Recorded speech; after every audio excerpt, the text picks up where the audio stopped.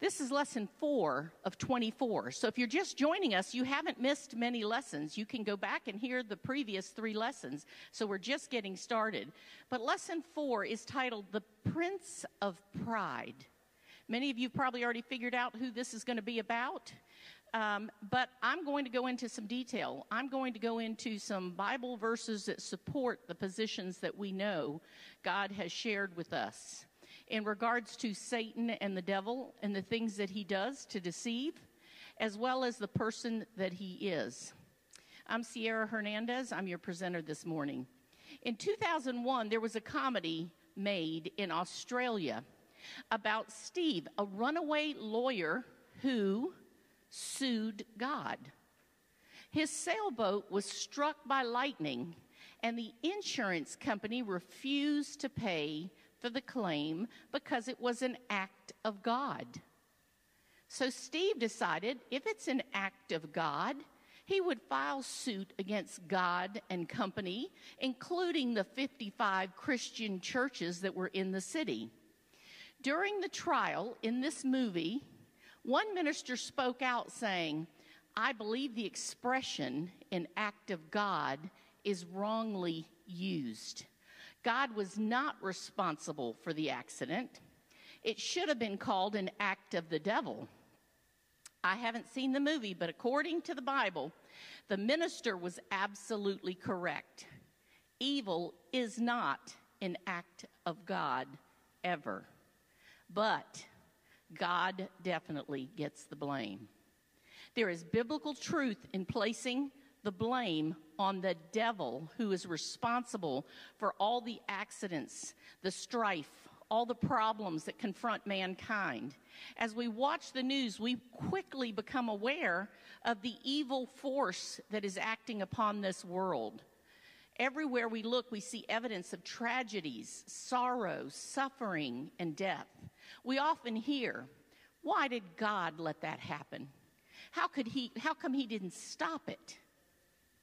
People are always blaming God and wondering why God isn't jumping in and taking care of every situation, knowing he has the capability to.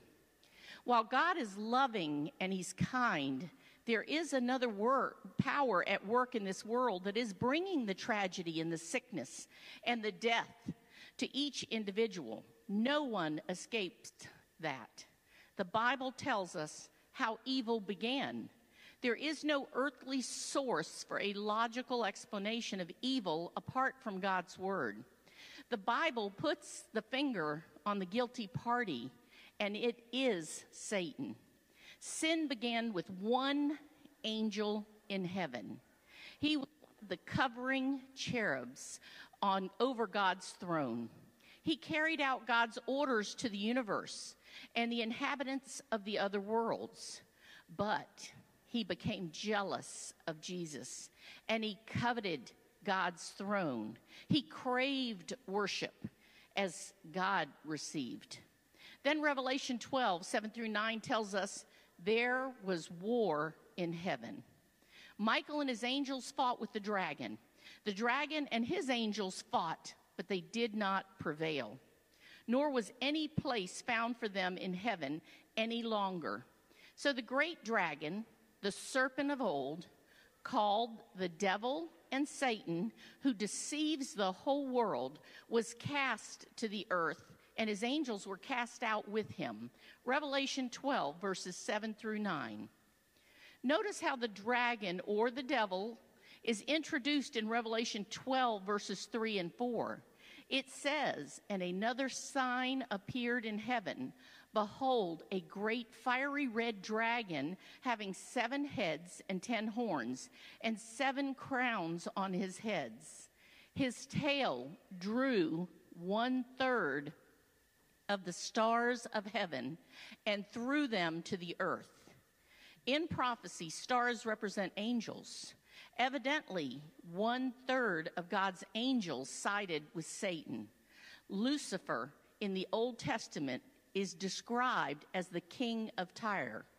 You see in Ezekiel 28, 12 through 14, it says, "Thus says the Lord God, you were the seal of perfection, full of wisdom and perfect in beauty.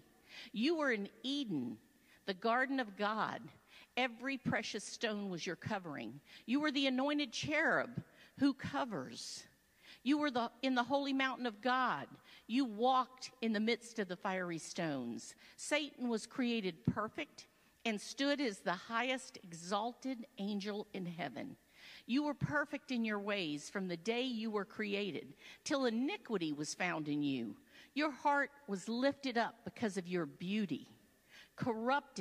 You corrupted your wisdom for the sake of your splendor. This gorgeous, exalted angel became lost due to his ego. He coveted the glory and the homage due to God alone. He was power hungry. He had the boldness to challenge his creator God for rulership of the entire universe. Listen carefully to Isaiah 14, verses 12 through 14. How art thou fallen from heaven, O Lucifer, son of the morning? For you have said in your heart, I will ascend into heaven. I will exalt my throne above the stars of God. I will be like the Most High. As these arrogant words spilled forth from Lucifer's lips, the perfect love and harmony of heaven was shattered. Lucifer began to spread the spirit of discontentment among all the other angels. Slowly but surely, he undermined God's love and justice. Why didn't God just simply eliminate Satan and the angels who sided with him? Had God zapped Satan and his angels out of existence at that time, all his angels, the other angels, and the inhabitants of other worlds would have followed him out of fear. Satan had challenged God's laws and justice, but God didn't create these laws to show that he was the boss and he was in charge. That's not God's government, because we've said before, God is love. He made them to protect the beings that he created, to ensure peace and happiness. His laws are like stoplights and speed limit signs, all planned for our safety and our well-being. But Lucifer, the most honored angel, thought he could run the universe better than God, his creator. So God decided to let Satan and evil play out within the universe so every being would understand the consequences of sin. God gave the angels a choice, and 1/3 of them chose Satan. Can you imagine? These angels were in heaven. They were with God. They knew God. They experienced God's love, and yet they chose to follow Satan. They allowed themselves to be deceived by the greatest deceiver, and they chose to follow him. One of the greatest gifts God gives his creation is freedom to choose. He doesn't want robots forced to love him. He only accepts worship in love. God knows that our only happiness lies in becoming total, loving creatures, just as he is. You remember, we were made in his image. How did that battle against God get from heaven, which is where it began, to earth? Earth became the battleground upon which the great controversy between good and evil would play out before the entire universe. Satan would demonstrate his kind of government and how he would run the world. And it would be dramatized before the entire universe. In fact, 1 Corinthians 4:9 tells us that our world is a spectacle to the universe, both to angels and to men. But why Earth? Why did our planet have to become the stage? Our Earth had just come from the hand of the Creator. It was created new in all its splendor and perfection, beautiful beyond description. A new creation. Humans were here and made in God's image. All the other worlds and angels had observed the war in heaven. Satan didn't attempt to invade and control an established planet with millions of loyal, God-loving inhabitants. Rather, he would attempt to seize a newly created planet with newly created humans who had no history in the universe. Had God told Adam and Eve about the war in heaven, and did he instruct them to avoid Satan? Because you recall, they walked with God daily. Adam and Eve were created perfect, but they were not placed beyond the capability and possibility of doing wrong. They were free to choose to be loyal to God and to obey him. He explained in Genesis 2, verses 16 and 17, the rule. Of every tree in the garden you may freely eat, but of the tree of knowledge of good and evil you shall not eat, for in the day that you eat of it, you shall surely die. That must have seemed like a reasonable request. Stay away from the tree, you'll surely die. Don't eat of the fruit. That was something seemed relatively easy to follow. Just stay away from the tree. But we are vulnerable when we feel secure. Satan used his supernatural psychic power to deceive Eve. Satan rarely works openly. He does everything in secret, and he does it in a very deceptive way. He is very deceitful, and he uses governments, organizations, people, or even, in this case, a serpent. Here's what Paul advised.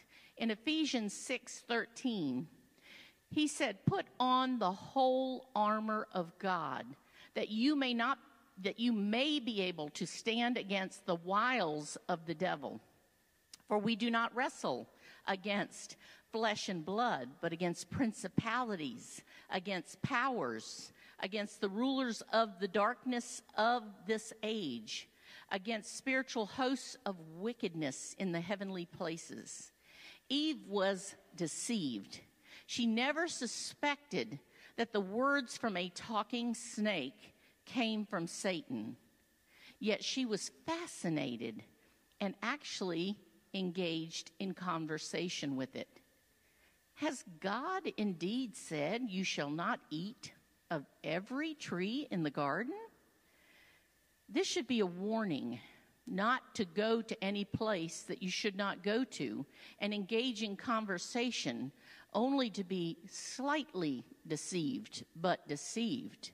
We have to be careful in our everyday lives when we question something that in the back of our mind we know we shouldn't go to or do.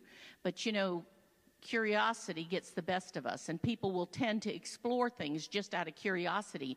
And that is not a good thing, because you've put yourself in the path that Satan can then take hold of. You have to remember, she had not yet learned fear. Imagine living in a perfect place. You wouldn't have to be fearful of anything. You wouldn't have learned that emotion. You didn't need fear. And yet, she did not even know what a lie was. No one had lied to her. She spoke every day with God. So she was unaware of fear or lying. She was in this perfect place. So she engaged in conversation. Genesis 3, verses 2 through 4. "We may eat the fruit of the trees of the garden, but of the fruit of the tree which is in the midst of the garden, God has said, you shall not eat it, nor shall you touch it, lest you die." Then the serpent said to the woman, you will not surely die. It must have crossed her mind that the snake was saying something different from what God had said, because God had told her, you shall surely die. There was already a contradiction here. It must have confused her. This is the same test for us. Who will you trust and obey? You see how Satan twists God's word. Here we see Satan for the first time bringing in the concept of immortality. Satan would love for people to think immortality happens when you're on this earth and the minute you die. And that is not what the Bible says. But here is the first time he said, you shall not surely die. He was letting her know, you can eat it, you won't die. Then the clincher, for God knows that in the day that you eat of it, your eyes will be opened, and you will be like God, knowing good and evil. Satan suggested that God was unfair, and he was holding back something good from her. This knowledge of good and evil, that's something that she might want to know too, and God was not allowing her to know it by not letting her eat from that tree. To be like God had been Satan's consuming desire and his downfall. Now, it sounded good to Eve too. In an impetuous moment, she fell for Satan's lie. How often in our lives have we fallen for Satan's lies, only to find out later that you now know it came from Satan? You know that the deceiver has had a part in what has happened in your life. Through Adam and Eve's sin, Satan hijacked the newborn world.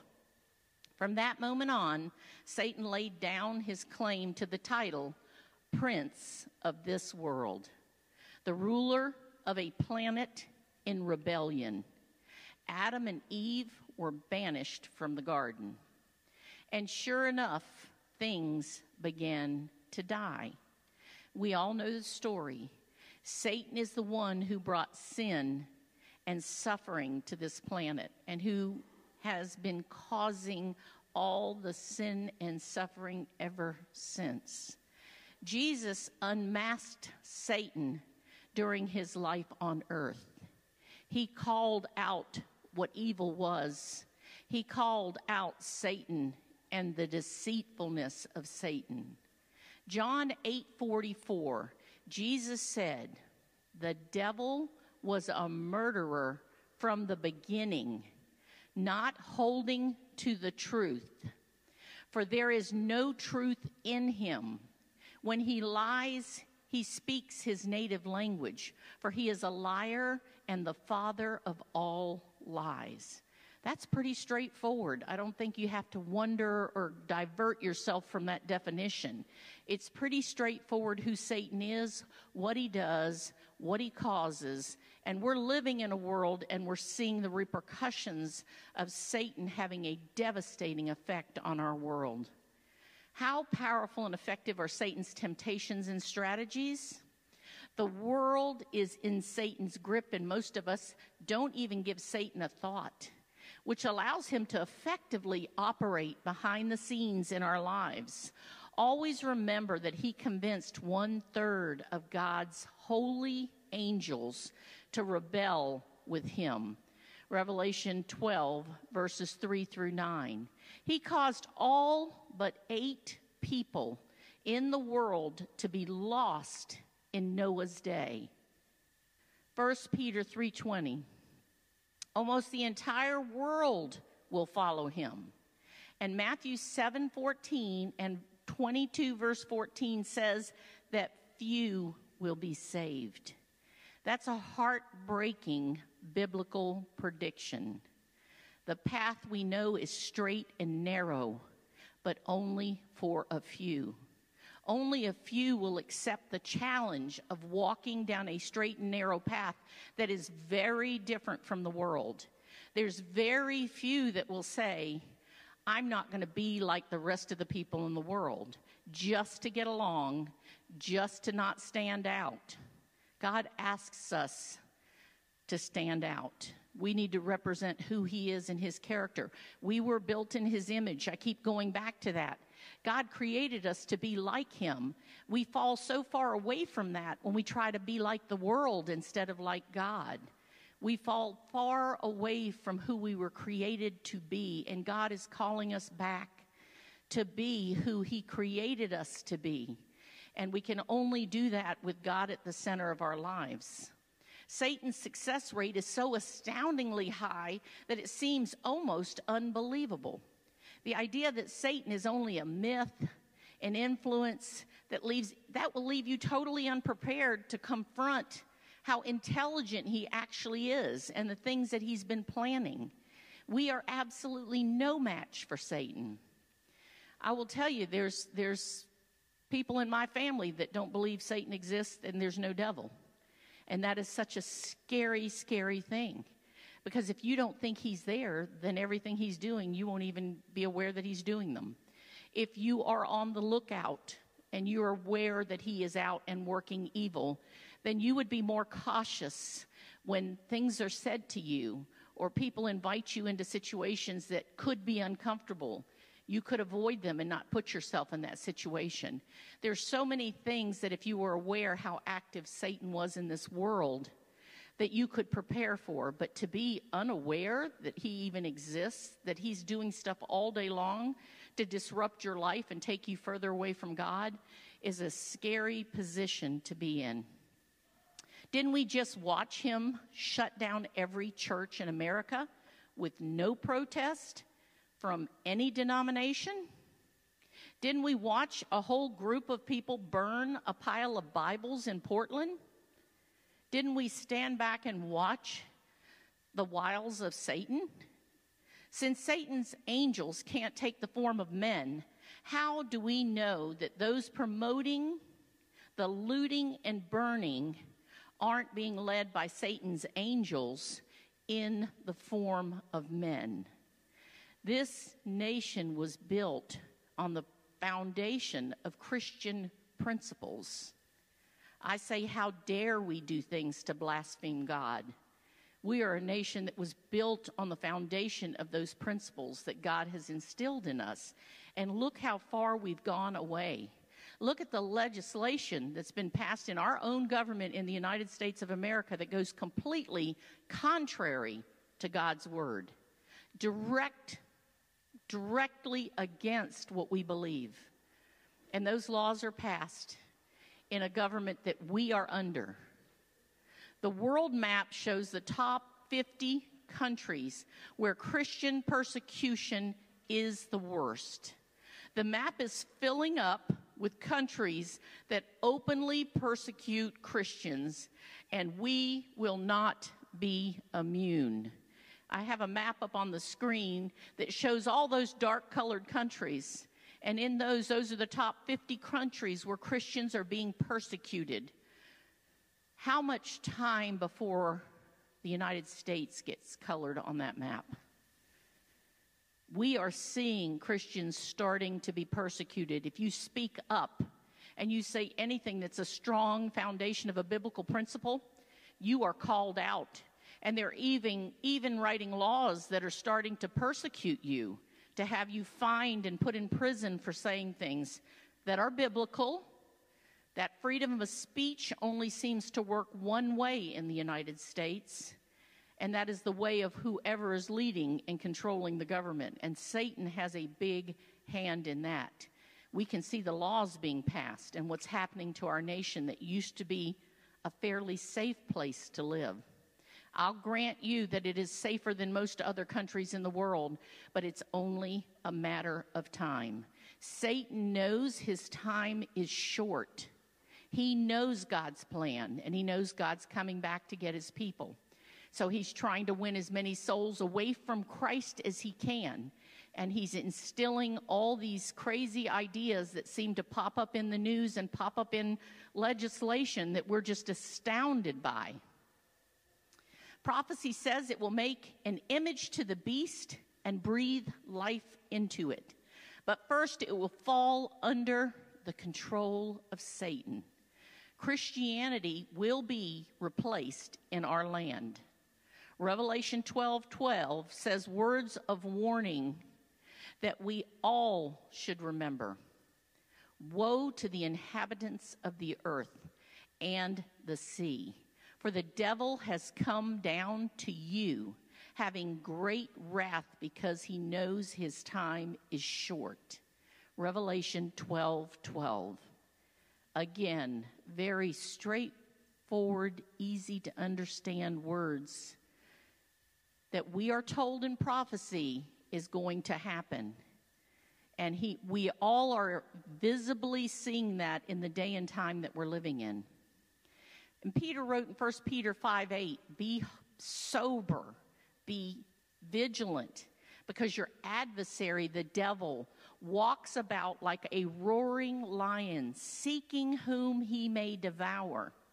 We dare not leave our house in the morning without prayer. Prayer is protection. We can't fight Satan. We are powerless to do it, but God can, and he'll do it on our behalf. And we should pray every morning before our feet hit the floor. We should be on our knees asking God to please surround us with his angels, protect us, fill us with the Holy Spirit, and allow us to walk in his light. We cannot battle against Satan without God. And I wouldn't start my day without him, because Satan will find a door to enter. When is the devil the most dangerous? Beware of false prophets who come to you in sheep's clothing, but inwardly they are ravenous wolves. Matthew 7:15. Satan is the most dangerous when he poses as a spiritual being working inside the church. Where else would you expect Satan to be? He's not out in the world because he's already got the world. What he wants to do is disrupt the churches. He wants to come in and create division in churches. He wants to divide us up, have us fight, have us disagree, have us be mad and angry and leave the church. Then Satan wins. He got just what he wanted, and he did it just the way he expected it to be done. We have to be very careful. When we start to see division in our church, we talk a lot about unity. As a unified body, Satan can't break through the walls. The minute we have division, Satan walks right in the door, and he says, good, I have an audience now. So we have to be very careful when we start to see things happen in the church. We need to unify. We need to go back to what God says. We need to close the door to that. We need to stop the infighting or the disagreements. We need to address those, clean them up, and move forward on the same page, because we're all here for one reason. Every one of us wants to be in heaven for an eternity, and we want everyone in here to go with us. We love our brothers and sisters. We're brothers and sisters here on this earth, and we will be brothers and sisters in eternity. And it's a beautiful thing. But we can't let division divide us up and separate us. So we have to beware of false prophets that enter the church. Remember, we test everything by Isaiah 8:20. If they speak not according to the word, there is no truth in them. Test every doctrine and every belief. Most people never test because they've never been raised that way, so they just believe it if they hear it. They figure, you're smarter than me, you study the Bible, I'll just believe whatever you say. But I say to you, no matter who it is that's standing up here, that's standing before you, that you should test it. You should go home and say, I'm going to go back and look that up. I want to make sure that's the way God intended it. So we want you to follow God's word over following traditions. How did Jesus fight the assaults of the devil? None of us will ever be attacked as badly as Jesus was when he was on this earth. Satan knew he had a chance to live forever if he could break Jesus. So what did Jesus do? Matthew chapter 4 tells us that Jesus faced Satan's temptations head on. After fasting for 40 days and nights, Jesus was hungry. So Satan approached him and said, "If you really are God's son, tell these stones to become bread." Matthew 5:4 says that Jesus replied, "It is written, man shall not live by bread alone, but by every word that proceedeth out of the mouth of God. If you really are the Son of God, cast thyself down, for it is written, he shall give the angels charge over you, and in their hands they shall bear you up, lest at any time you should dash your foot against a stone." Jesus said unto him, "It is written again, you shall not tempt the Lord your God." Again, the devil taketh him up into an exceedingly high mountain and showed him all the kingdoms of the world and the glory of them. And he said, "All these things I will give you if thou wilt fall down and worship me." Then Jesus said to him, "Get away from me, Satan, for it is written, you shall worship the Lord your God, and him only shall you serve." What would our lives be like if we simply learned to say, "Get away, Satan"? Or if we responded to things and say, "It is written"? Do we know the Bible? Do we know God's word well enough to know that God wrote about that? Could we say, "It is written that God said," and then finish that sentence? Because not knowing God's word, we are vulnerable to believing what somebody else is saying. We have to be aware that it is written, and it is written for us to learn, to know, to understand, and more importantly, to share with others. James 4:7 tells us to submit yourselves, therefore, to God. Resist the devil, and he will flee from us. Satan cannot force our will. Our free will is a gift from God that nobody can take from us. Like Jesus, we need to be immersed in Scripture. Psalms 119:11 says, "Your word have I hid in my heart, that I might not sin against you."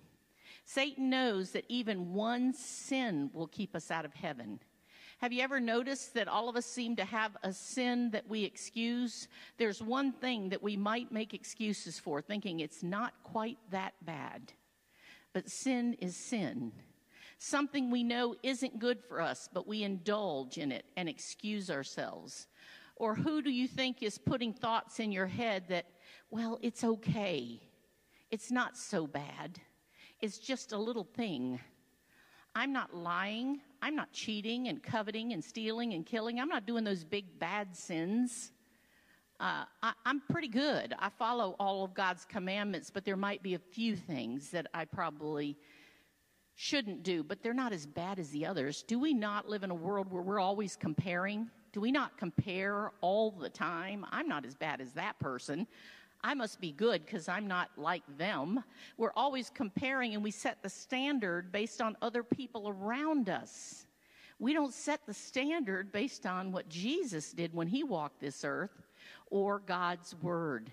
So we have to be careful in this world where we're looking horizontally at each other and using those standards to judge whether we're good or good enough versus looking up and comparing the standards of what God gave us and what Jesus did for us. To be safe, we must close every single door to Satan. Don't do things that cause us to forget that we're standing on holy ground wherever we are and whatever we're doing. When we have Christ with us, we are walking around as the temple of God. Our bodies are our temples now. We don't have sanctuaries and temples that are physical anymore because God says he is with us. Satan is enemy number one. Isn't believing in Jesus Christ and his work on the cross, isn't that enough to save us? No. Simply believing Jesus, that Jesus saves us, is not enough. James 2:19 says that even Satan and the demons believe but are not saved. So anyone can believe. And that doesn't mean you're guaranteed to be saved. We also have to obey, as Adam and Eve believed, and they did not obey. James 14:15, if you love me, keep my commandments. Satan's deceptions are constant and they're devious. However, prophecy says that he's planning some unbelievable final deceptions to take this world captive before Jesus returns for us. Here are some of those. The theory of evolution. Satan has cultivated philosophies and theories that slander God as our creator. Colossians 2:8 says, look out. Perhaps there may be some man that will carry you off as his prey through the philosophy and empty deception according to the tradition of men, according to the elementary things of the world, and not according to Christ. Secondly, independence from God's law.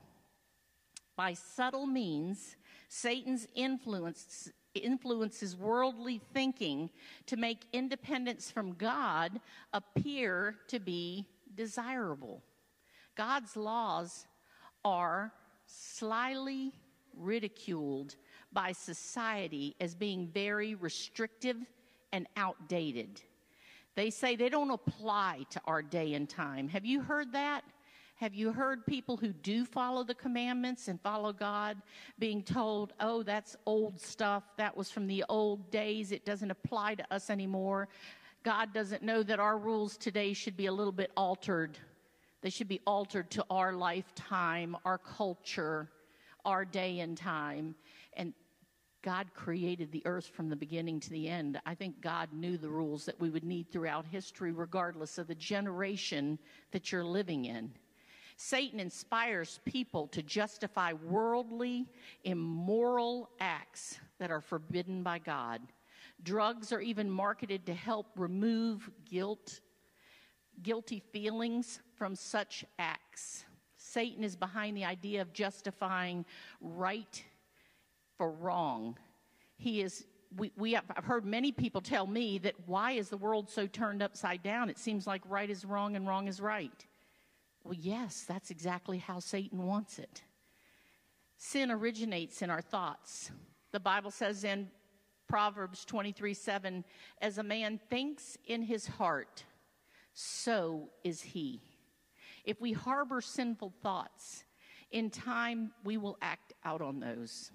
Constant exposure to movies, TV, video games conditions our brain to think like the world. Whatever you fill your brain with, that you will become. Those things will become the norm because you've normalized them by looking at them over and over and over again. So we have to be careful of what goes in our brains, which is why Proverbs 4:23 tells us, above all else, guard your heart, for everything you do flows from it. America's entertainment conditions us to what is immoral, criminal, and violent. The long-term effect on the kids of today is frightening. They don't even realize what's being poured into them. I was listening to a program by Neil Nedley. Many of you may know him or follow him or have heard of him. And it is amazing how he dissects what's going on with the younger generation in regards to depression. It is because of the things going into their minds. The fact they have a cell phone in front of them constantly, pouring music into their brain nonstop, videos.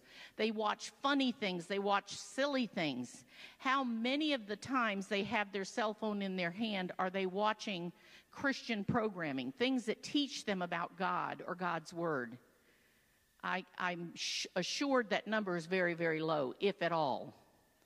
But he was explaining what they have to do to deprogram a young person's depressed brain to get them out of the things that have been programmed into their brain because of the world they live in today.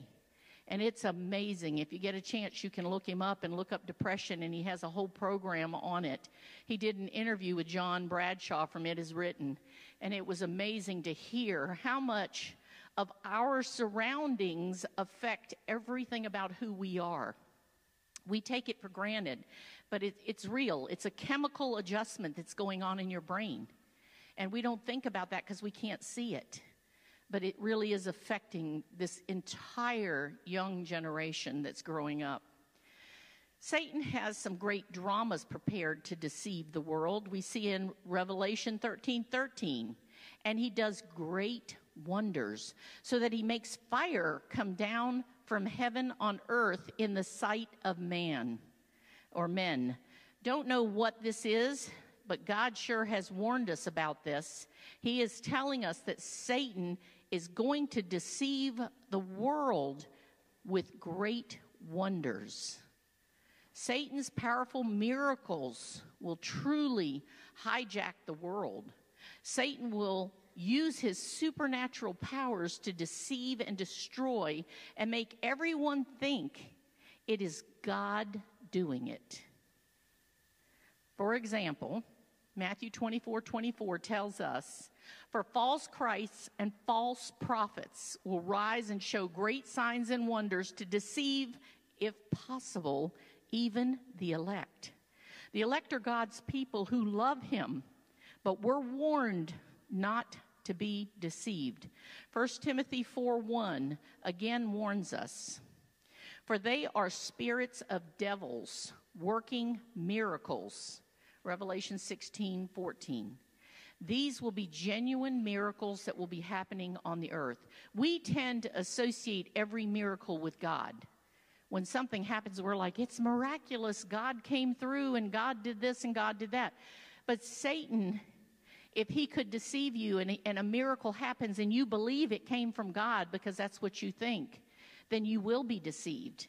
We're already told that Satan can do miracles as well.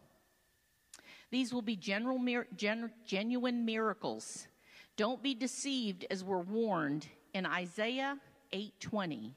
Satan creates diseases and he can remove them.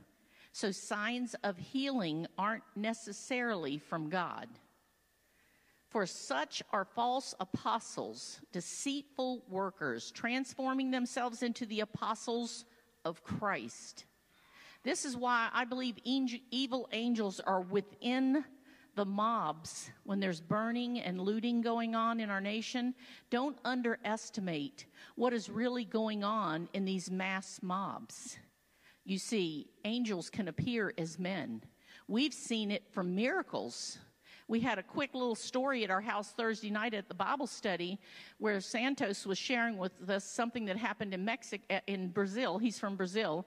And he was telling us that somebody needed rescuing because they were dying from this flood that was creeping up to the top of the roof. And the woman was desperate, and her son finally somebody called her, and he thought it was the firemen, and they got him in a boat, and they went and saved his mom. And when they got back, he went to go thank the fire station for the men in the boat. And he said, "We didn't have anybody with the boat at all, and there are no men here that went out and rescued anyone."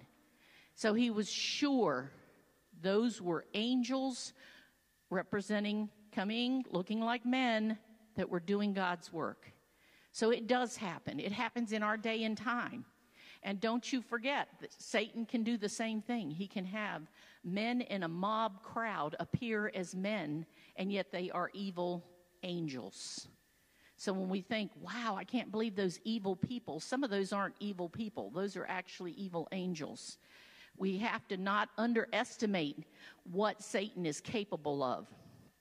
There are also in our churches angels leading division among us. Satan's power and his ability is strong. So be alert, be watchful, resist Satan's efforts to mold our thinking, especially when we're seduced by the news. Beware. Then comes the granddaddy of all deceptions. 2 Corinthians 11, verses 14 and 15. And no marvel, for Satan himself is transformed into an angel of light. Can you imagine the world The Jews have been getting ready for the Messiah. They've been planning to build another temple and a being that's going to come and say, hey, I'm here, I'm Jesus. He's going to look like Jesus. He's going to appear like Jesus. He's going to be in a form of a light surrounding him. He arrives in the city of Jerusalem. He starts healing the sick. He blesses people. He's saying, by the way, the Sabbath was changed to Sunday. His demons transforming themselves into apostles of Christ. The devil can give men power to work miracles. That's a scary thought. What we used to think only came from God, Satan has now found a way to turn it into something evil, as a way to deceive us. So we have to be vigilant. The way to protect ourselves, the Word of God. Always remember, if fire from heaven lands on praying people's heads who are speaking in tongues, and they receive what appears to be the Holy Spirit, and they claim to be John, Peter, and Paul, and they start performing healings, don't you think the world would believe that? They wouldn't know better. It would appear as something that happened in the Bible years ago, and yet they've come back. They've come back to do God's work. That would be a deception of Satan. Here's the final real issue. The time has come when we cannot trust our senses and our feelings. When the counterfeit resembles the genuine so closely that our only safety is knowing God. We need to know God, and we need to know his word. Isaiah 8:20. Whom on earth does the devil hate the most? And we should never forget this. In Revelation 12, verse 17, it says, and the dragon was wroth with the woman and went to make war with the remnant of her seed, which keep the commandments of God and have the testimony of Jesus Christ. That's us. That's us, people. That's who Satan is most angry with. It's us, because we keep the commandments of God and we follow God's word. We are God's people. If everything is going absolutely perfect in our lives, we should be a little nervous. 2 Timothy 3:12 says, and all who desire to live godly in Christ Jesus will suffer persecution. Satan hates God's people, and Satan will do whatever he can do to fool us. And we have to find a way to resist Satan. So what's the only way you can resist Satan? James 4:7-9 tells us, submit yourselves therefore to God. Resist the devil, and he will flee from you. Draw nigh to God, and he will draw nigh to you. When we surrender to Jesus Christ, we are perfectly safe. God walks with us in our trials. He doesn't keep us from them, but he walks with us through them. We are safe because greater is he that is in me than he that is in the world. 1 John 4:4. And like David, who was hunted like an animal by King Saul, who wanted to kill him, we can say, in God have I put my trust. I will not fear what man can do to me. Psalm 56:11. What will be the final fate of Satan? God says in Ezekiel 28, verses 16 and 18, I destroyed you, O covering cherub. Therefore I brought fire from your midst. It devoured you, and I turned you to ashes upon the earth. Satan will be gone forever, along with sin and suffering. Amen? Speaking of Satan, the Bible says, never shalt thou be any more. Ezekiel 28:19. And Nahum 1:9 assures us that affliction shall not rise up a second time. All of us have a choice on whose side we choose to be on. All of us have to decide who we believe, who we follow, who we trust, and who we obey. We will follow the resurrected power or the rebellious angel who is condemned to die in hellfire.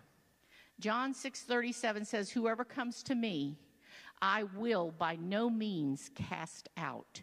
Jesus longs for us all to choose him, but he will not force us. Eternal life with Jesus is a choice that you will make personally.